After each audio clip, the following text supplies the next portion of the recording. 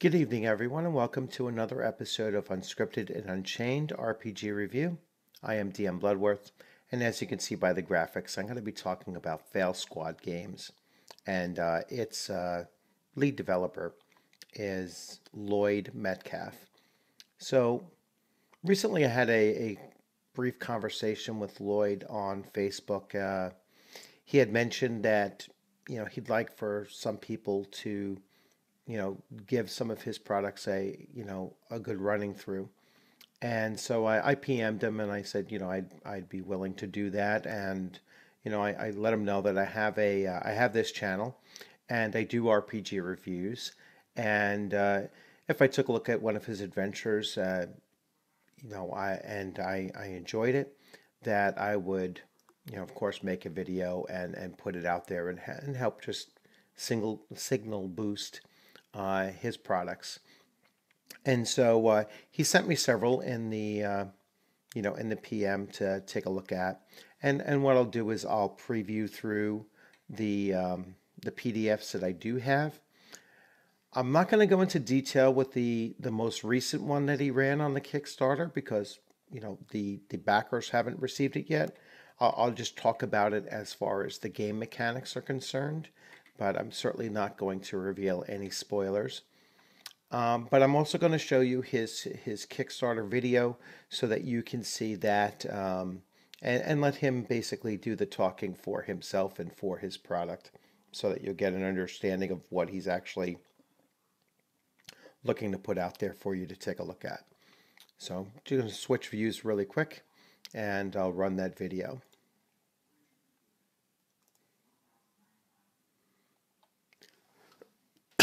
So his most recent is False Keep. It's a 5e or Sword and Wizardry adventure. And here's the video. So we will run this video. Shine on me forever.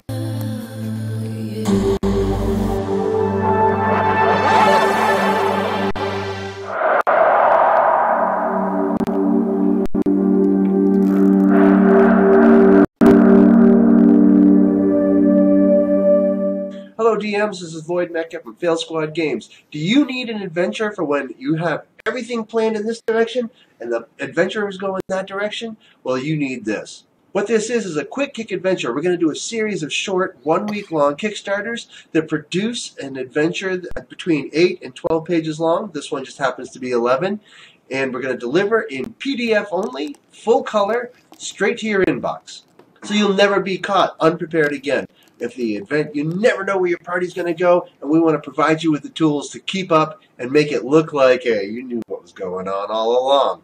As a generally unprepared GM myself, I know this is something that I needed, and these are some of my personal adventures that I want to run and am running for my groups, and I'm just producing them for you. So get in on this. This is only going to cost you $3 to be in, $6 if you want both 5th edition and Swords and Wizardry, and let's make it happen. Thanks a lot for supporting Fail Squad Games and this quick kick adventure, and I hope that there'll be a lot more in the future.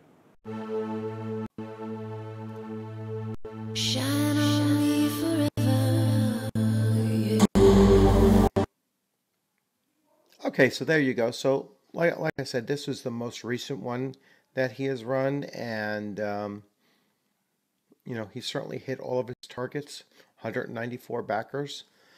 Oh, excuse me. And very typical support levels. So you see support with a $1 pledge. That's just to watch. That's just usually just to boost somebody's boost somebody's pocket without actually having to get the item itself. It's just to give some support. $3 for the adventure, and for both it would be $6. So very cheap as far as what you're getting. And a quick kick refers to the fact, as he said, that these are going to be like 1 week long Kickstarters, and producing these excuse me, anywhere from 8 to 12 pages in length, easy to pick up and run. All right, for the unprepared GM. I really like that line too. It's like, as an unprepared GM. Um, because once in a while something comes up in in the game session that you're just not anticipating, and this is a good opportunity. I'll switch views. This is an opportunity to, throw something at the players. Um, I was thinking where this would really come in, handy is if you have a player that doesn't show up, but it was a player that was consistently in the campaign and had a character that you're kind of attached to as both the GM as the players and as the group as a whole.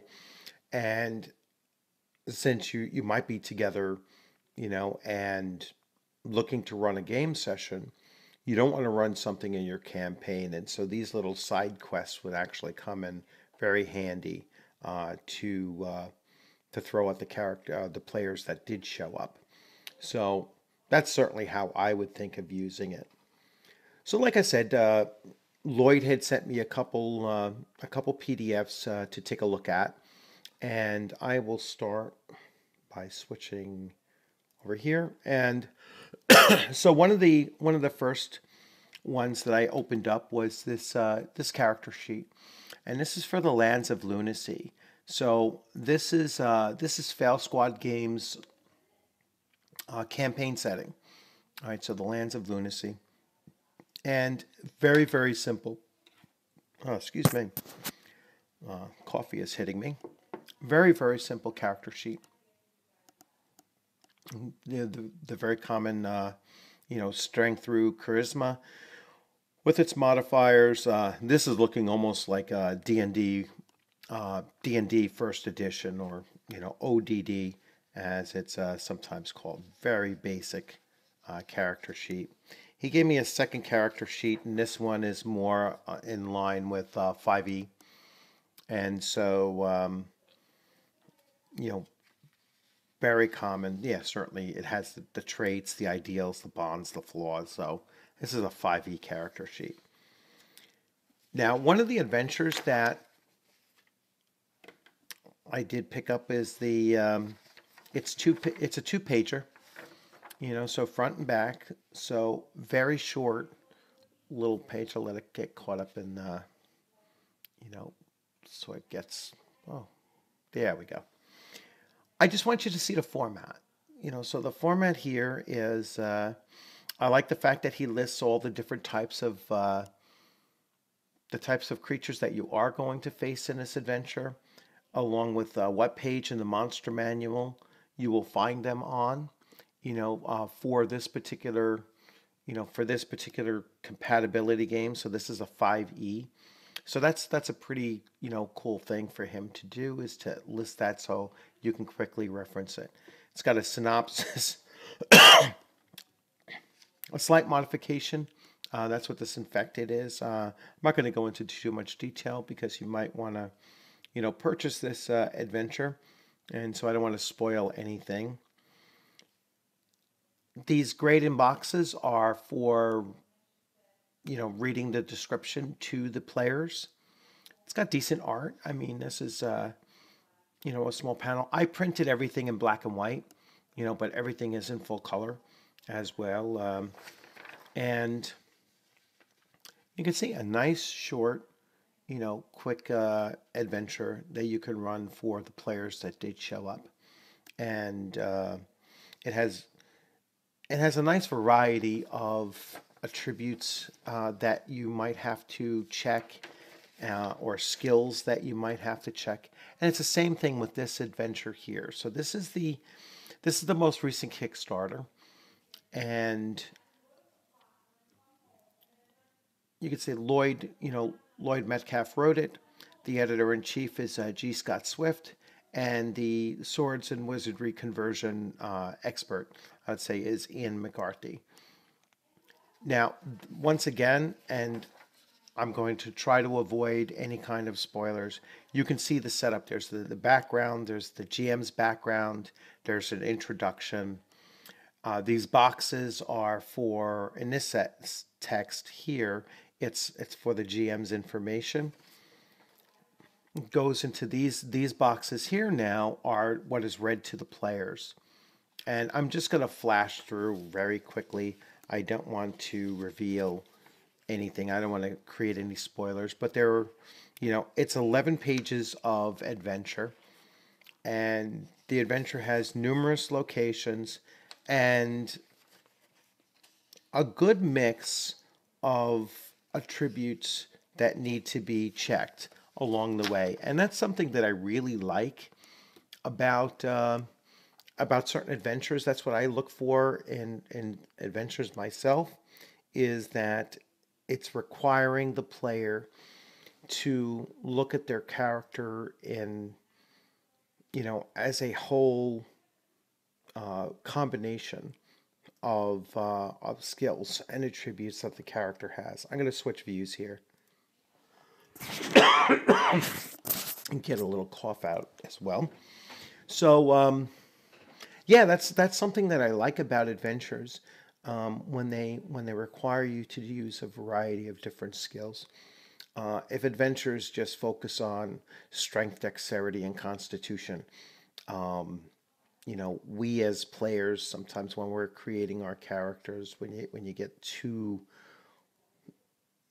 acclimated to very straightforward dungeon crawls, we tend to sacrifice some of those attributes that we don't find, often useful for the fighter or the thief or the, rogue or whatever you want to call them, or, even the cleric. I mean, the cleric will sacrifice everything for wisdom.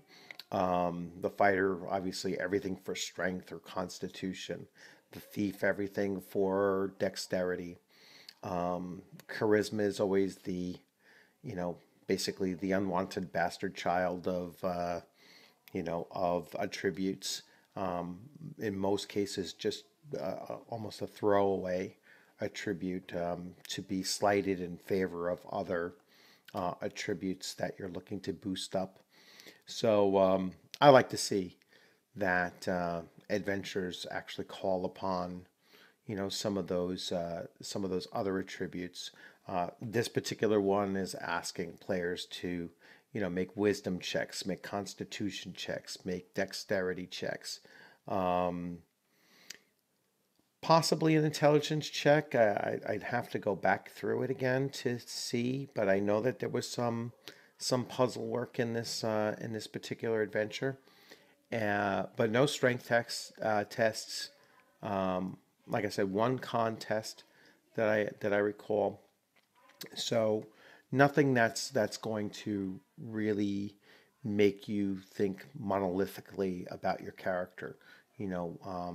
If you want to be successful in adventures, you really do need to, think, well, what are some other ways to get around this situation instead of just, sticking to, your class features in order to try to overcome challenges.